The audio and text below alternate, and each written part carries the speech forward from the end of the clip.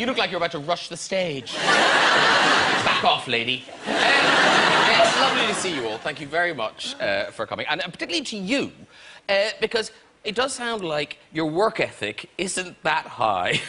You don't like leaving your home that much. Yeah, I gotta get out of here. But seriously, you do like do nothing, don't you? Yeah, I hate to say it, but my mom probably won't be too proud, but my favorite thing to do is absolutely nothing. Just will sit on the couch forever if you let me. But also, I like the idea of being at your house, because most of us, you know, we might have a Wii or a dartboard or something, but you have, like, big toys at your house to play with, don't you? Yeah. Yeah, I got some cool toys. I got a big, huge bulldozer to play with. That's like, it's life-size. I mean, it's not like a Tonka toy. It's no, big. Do you have buildings you can destroy with it? We build them, knock them down, put them back up, knock them down. It's kind of fun. Yeah. He's not even joking. He really does have a big bulldozer that he just drives around his house in. Well, not at the house, the garden. Yeah, no, not in the garden. It's at this big piece of property I have, and I have a motocross track there, so we use it to make the jumps and do all that kind of stuff. Life is good, isn't it? How nice is that? It's not, well, it's nice to be here, yeah. Yeah. Thinking bulldozer soon. Do you two know each other at all? Have you met before? Yes. Just about a couple minutes ago. Yeah. Oh, Oh, charmers, man. oh right, okay. Because Lee down the end, he's... Did you just say Lee down the end? Oh,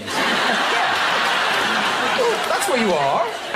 Did you hear him? You didn't hear him, right? Yeah, I can hear him. It's like I've got some sort of raffle. I appreciate my purpose on the sofa tonight. It's like the 3 ages of showbiz, isn't it? It starts off like that, then it gets a bit like that, and then you're haggard like this. So hang on, Graham, get yourself over here.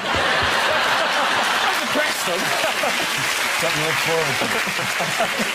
I have actually, I've met, well, I haven't met, but I sort of met you before.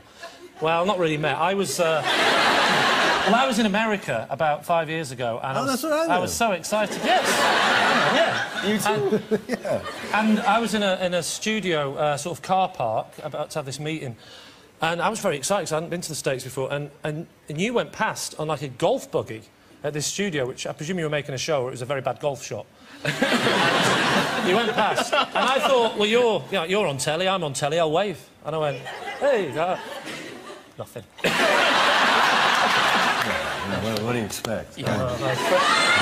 After tonight... Beat me down. After tonight. Now, Amelia Clark, did you get to chat with everyone backstage? Yeah, kind of. Did you get to talk to him? Yeah, kind of, maybe. Amelia Clark loves Matt Leblanc. Hi. Hi. I'm actually blushing. Yeah, I just think you're wicked. It's a game of 2 halves. I think Dominic's wicked. His baby in the corner. But actually, now, is it your daughter? I'm sure you like Matt LeBlanc too, Kate, but your daughter is quite the fan. Huge fan. She's a big Friends obsessive. She could go and master. Are you? Yes. Oh, we should have a call. Dominic, do you have a relative, a friend who's a fan of Matt's? Oh, many. I mean, I think my mum would pass out now if she knew I was sitting here with you. And I'm obsessed with the new job you've got, which I really, really wanted. I shouldn't have said that out loud, should I? Yeah. I mean, it's the best job in the world. Working in the coffee shop, the one in... Yeah. The new one. Top gear. And are you returning the favour? Do you watch Game of Thrones, Matt? I watched it the first season, and then I kind of fell out of it, and then I tried to watch it this season. That's okay. And I don't know what's going on. I can't keep up. I feel There's so lots bad. of stuff going on. There's so much going on. There is. There really is. But it's okay. It's all right. I mean, I could lie, but I don't want to lie. No. You've seen the good bits. You've seen the first season. Is it all downhill from there? No, but what is it? It's season 6 now. It's season 6. And it's bigger than ever. Yeah. Whose laugh is that? That seriously sounds like a chicken has been released into the studio. They can't be. No. I thought it was going to stop because I thought there was a mechanical fault with something. But that's a human being. Oh, it's that man there. All right, well, I'm glad you're having a nice time. Yuck it up. I will watch, I promise. I know. I do have one slight request from you, though. What's that? So, would you be able to ask me how I'm doing? Oh, yes, do that. You can say no. Everyone will hate you, but you can say no. No. Yes. Well, since I, you know, haven't been up to speed on the show, I will say. Thank you. Yeah, how you doing? Yeah. I caught that from back here. It worked. Yes, it did. Very well. What was really embarrassing is when Matt walked out, I went, how are you doing? And then I was like, oh, shut up. What are you doing? Are you familiar with Rebel's Oof? Wait, what? Work, or body of work. Oh, yes. Yeah. Because Rebel before the show, you had an extraordinary confession. This is mind-blowing. Okay, I've never seen Friends. How did you avoid it? Okay, but it's one of those things like I've never slept with Channing Tatum, but eventually it's going to happen.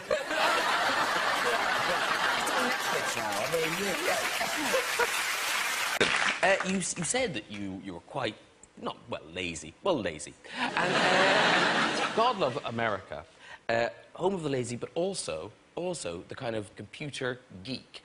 And we tracked down this, well, I say labour-saving device. I'm not sure what labour it saves, but it is quite clever. It's these American students, right?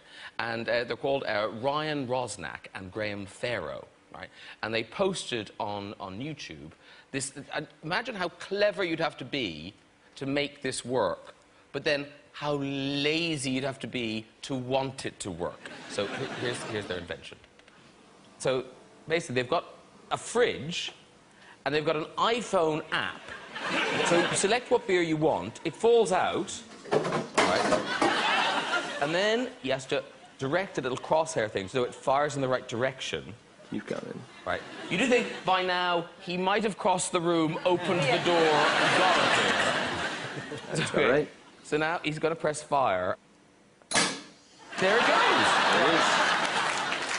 So now, basically, there's only one of these in the world, and that's it, right? The one in their university dorm room. Okay. But they've sent it to us.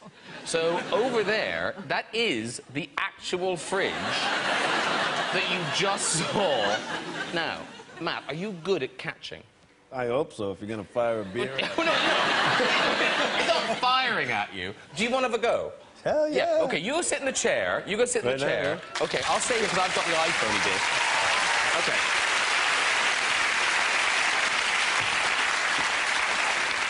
So, you're sitting comfortably?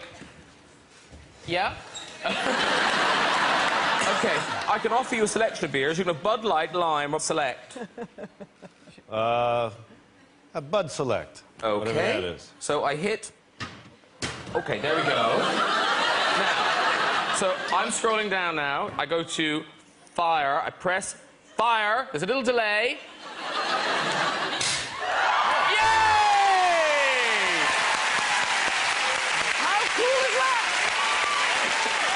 That's the problem.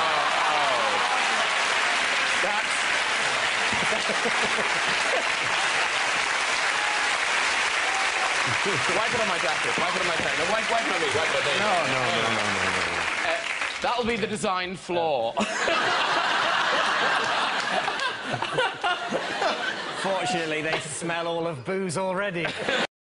You've talked about France was very bad for you, Matt. Was it France where you had the... Yeah, back in the day. This is going back 100 years or so. Napoleon was there. Yeah. Got off the plane and went to go outside to the car, and there was this little French guy there. And he, oh, Matt Leblanc, I love you. And he had this picture, a Polaroid. Does anyone remember what those are? It was a Polaroid of him and Courtney Cox. And it had been like, looked like it had been handled a little too much. Don't put a black light over it. Yeah. And he was like, I need a photo of you, and I said, okay, just... and I got in the car, and we went straight to the hotel. When I got out of the car, there he was. Just waiting. Yeah. He has an evil twin with the same photo. But then he grabs me as I'm getting out of the car in the weirdest way. Here, I'll show you. Stand Do up. it. So he goes like this. He puts his arms around me like this and his leg. Whoa! And I can feel his heart beating like The leg hug is weird. You don't see that very often. It's a French thing. That's the French thing. So I kind of peeled him off me. That made me I'm going to the side real quick. I was uncomfortable all the way from over here. Now, I won't even bother to ask, but let's assume others on the sofa haven't seen previous episodes or episodes. What about? Well, Rebel. Oh, my God!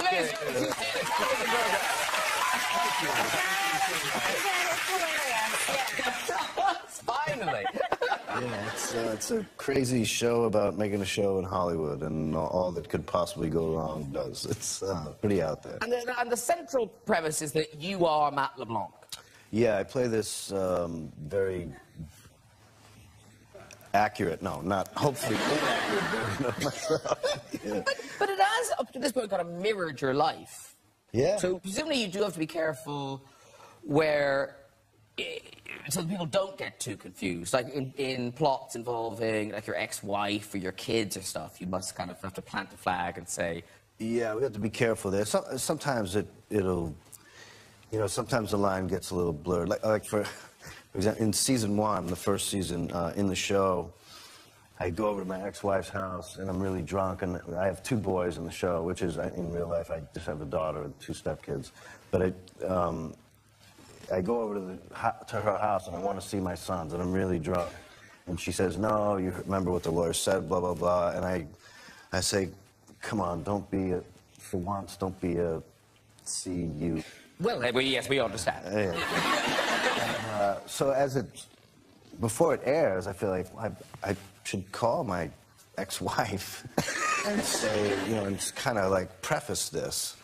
So I call up and I say, hey, listen, in the show, I say to my ex-wife, should I call her and I just want you to know that it's not a dig at you in any way, shape, or form. I don't feel that way about you, and it's really just a joke, and it's nothing to do with you. And I go, all right, and she goes, I don't watch your show.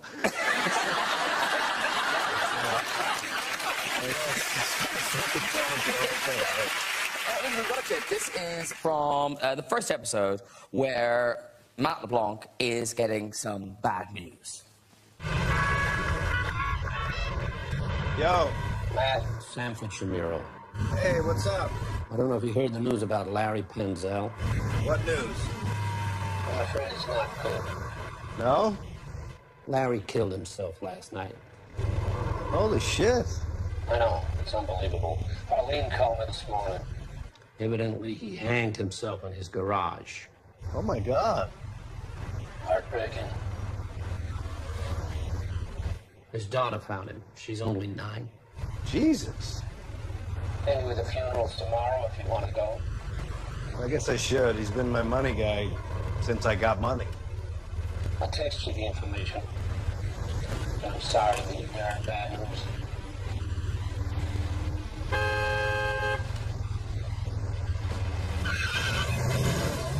Very upsetting.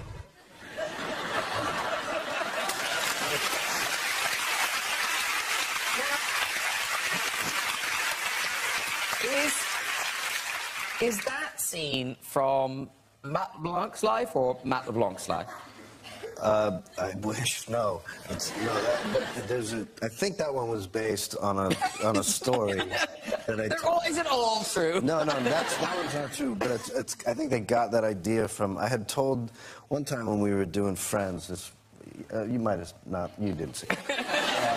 I think it was like the 3rd season when I was driving to work and I was on the 101 in Hollywood, and it was like a parking lot, the highway. I'm just stopped traffic, and the windows are up, and there's a girl next to me in a convertible, and she's just rocking out to some song, and I can't hear it. So I turned my radio off, and I put the window down. She's playing the Friends theme song. It's like full blast, and she happens to look over and see me, and she screams, takes her foot off the brake, and smashes the car in front of her.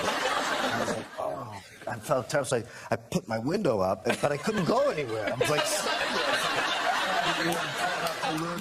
like an eternity stuck on the freeway next to this accident, and she's trying to get my attention, and I was just... But I think somehow they got that idea in the show from that story, I think. I don't know. Yeah. So they tell me. Matt LeBlanc, presumably hosting Top Gear is like your dream job. Yeah, it's kind of like this. It's a lot bigger than I thought it was. You know, when I first did the show, it was fun, and then now being a part of it, I mean, it is just a international juggernaut of a show. It's But massive. it's sold in, 170 territories or countries or something? I don't know. Yeah, It's so it everywhere. premieres this Sunday, and by Wednesday, it'll be in 83 countries on 6 continents already. By Wednesday. Wow. It's just huge. And like, how did this happen? Did you call them? Did they call you? Did you bump into someone in a lift? How does it happen? Well, I did it the first time to promote episodes and did the around the track in the car, and that went pretty good. Well, you were the fastest ever, aren't you? Are you still the fastest ever? Wow. Yeah. No. And then they did this thing called Top Gear The Races, which was kind of like a greatest hits of Top Gear, and I kind of introduced the clips, shot these little video wraparounds, and that went good. And then Chris was already on board at that point, and they approached me and asked if I would like to be a part of it, and I wasn't doing anything else. I said, yeah. And it's been a lot of fun. Chris and I get along good. It's really fun. Yeah, and you are a proper petrol head. I mean, you do love cars and engines and all that stuff. Yeah, you know, it's funny, like, I'm one of those people, I subscribe to, like, about 15 different car magazines. You go to my house on the coffee table, just stacked up with, forever I've been doing that. And someone just said to me the other day, finally it's paying off. All those Who knew? Yeah, you were preparing for this job your whole life. And the first episode, part of it is a kind of Britain versus America challenge. Yes, that's right, yeah. So what's the challenge?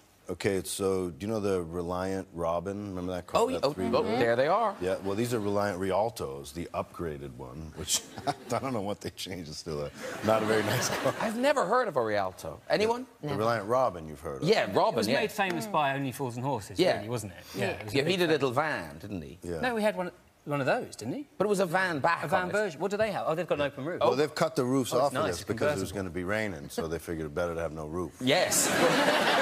It's Britain. So we have to drive from London to Blackpool in those. Nice. And mine broke down about 10 times. The worst one. And I think Chris had it fixed because it's USA versus the UK, and we're in English cars. His is painted like the Union Jack, mine stars and stripes, and mine breaks down repeatedly. His ran like a clock. Go figure. And had Matt LeBlanc ever been to Blackpool before? No, he hadn't. Will Matt LeBlanc be returning? He might. No, it was, you know, we actually had a really good time. And then you went back to my neck of the woods. You were in Southern Ireland, West Cork, and Kerry. The Ring of Kerry, Yeah. Dingle, and Killarney, and all that. We did a thing with Rolls-Royce over there. Well, that was really fun. Wow. And now, was this woman, was she just taking a picture and you literally drove by? She was with her girlfriend, and they were on their way to her hen do, you call it? Like hen do, bachelorette party, we call it in the States. And we were driving up the road. It was me and the new Rolls-Royce Dawn, the convertible, and Chris Evans was in his Rolls-Royce Corniche from '76. And there was a comparison, old and new. And we kind of had a red light, and I think it was in Dingle. They're walking there, and they come over, hey, and they just took a selfie. And I think she put it on Twitter or something, social media, whatever it was. You look genuinely happy. She had a very short skirt. If I must be honest. You look suspiciously happy. Yeah. More of a belt than a skirt. But... It was her hen do. It was her hen do. Yeah. Well, we're going to watch a bit. This is from later on in the series, and it's you. It's you having a rant at the two writers. Okay. I am so sick of these British coming over here and stealing our parts. How is that even legal? Huh? It should be like, okay, you act in your country and we'll act in ours. But no, they sneak in here with their perfect American accents like some magic trick. You know, and no one even knows till it's too late. Then suddenly you see them on a talk show and it's like, holy shit, that guy's English? They're on our TV shows, they're in our movies. There should be congressional hearings or something. Fucking British people, stay the fuck home. No offense.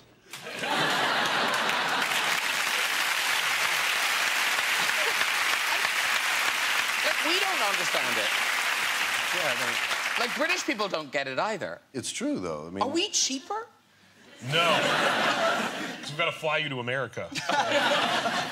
What is this? It'd be great if it worked both ways, but Americans can't get parts over here. But the English people come over there and they get parts left and right. It's great. It's wrong. It's wrong. Yeah. They've been acting longer. It's true. Downton Abbey has a few Americans. That's as close as we've gotten. Oh, Shirley MacLaine. Yeah, exactly. Yeah, Shirley MacLaine, that's it, yeah. We'll get you guys. Yeah. I'm the new James Bond, in case people don't know. But in reality, you quite like it here. You spend quite a lot of time here filming episodes. So yeah, I do. I love it. You've got here. to like it's it. It's a lot now. of fun here, yeah. But I've heard you in American interviews talking about life here. It's different. Yes. Like you think we're quite drinky.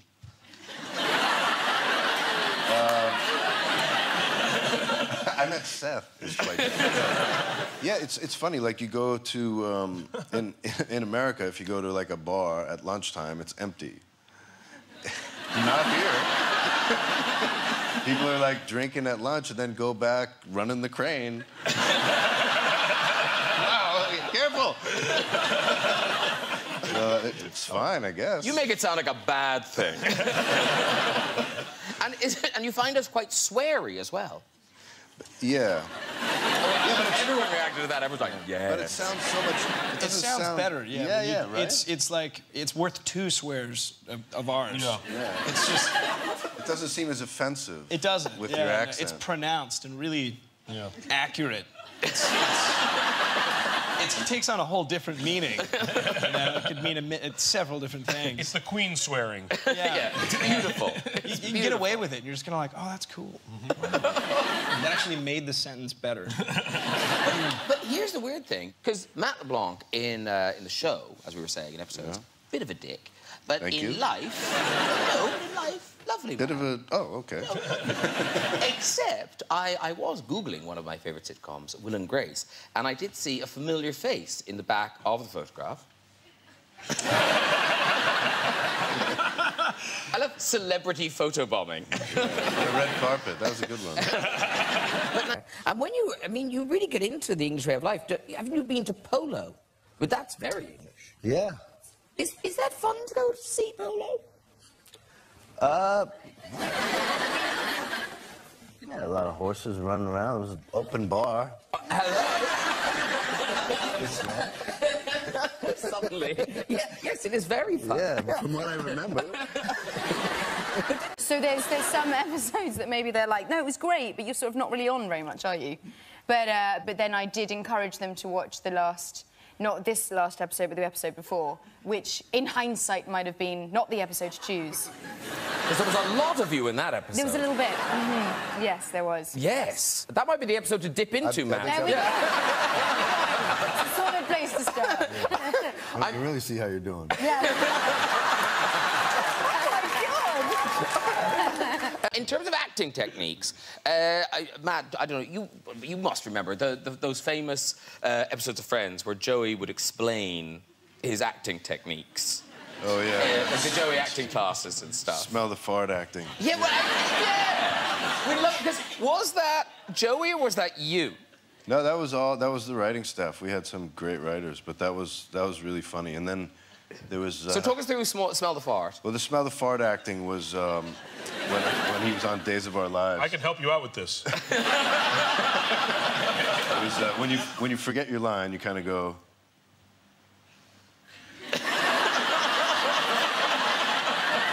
And then you continue and you remember. That totally, I was captivated. Yeah, I got that. It's very similar to... Yeah, and you can do it more subtle, too, just to... And then we did another one where Joey was teaching an acting class for soap operas.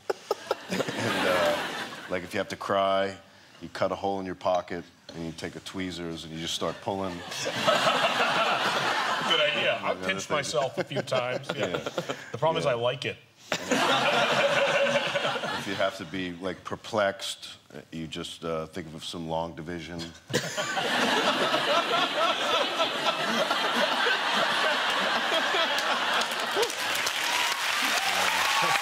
was fun. It was a lot of fun. But that wasn't like improv like these guys do. That was all, I can't take any credit for that. It was all the writers. Yeah, but you still got it. You still got it. But I mean, I had to sell it, but it was... But also, now that you know those things, like, do you find yourself ever, when you're actually properly acting, thinking, shit, I just did smell the fart? No.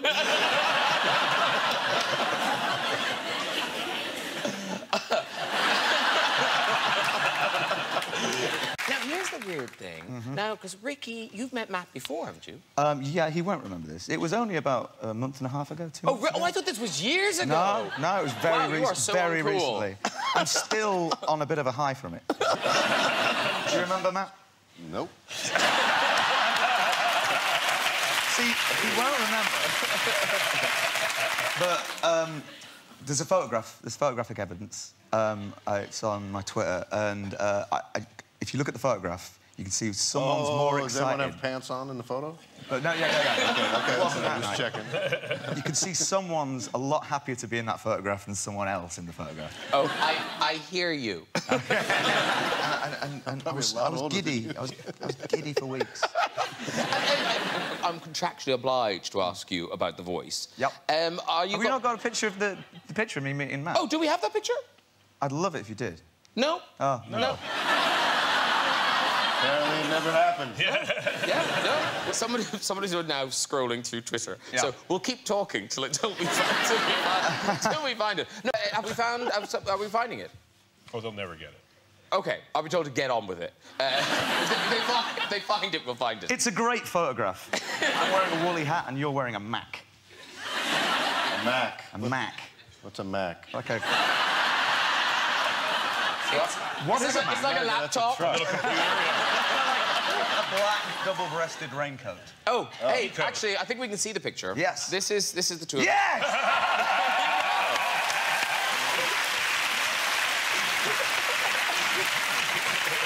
How happy am I? That shows the spectrum of happiness in that one photo. But no, Matt doesn't look that pissed off. You look benign. There is an element of, like, invasion of personal space there. Yeah, there is a slight whiff of smell the fart. Looks like you smelled a great fart. Yeah. Great. That's nearly it, but before we go, we have time for a story from the big red chair. Who's there? Hello. Graham. Hi. How you doing? I'm really good. Who are you? I'm Ramsey. It's Ramsey, everyone! Yay! And, where are you from, Ramsey? I'm from Kent, but I live in Loughton. Loughton! And do you do something in Loughton? I live there. Great! OK, that's a full-time occupation. Amelia, you are gorgeous, by the way. If it don't work out with Joey, give me a bell. Thank you. Thank you so much.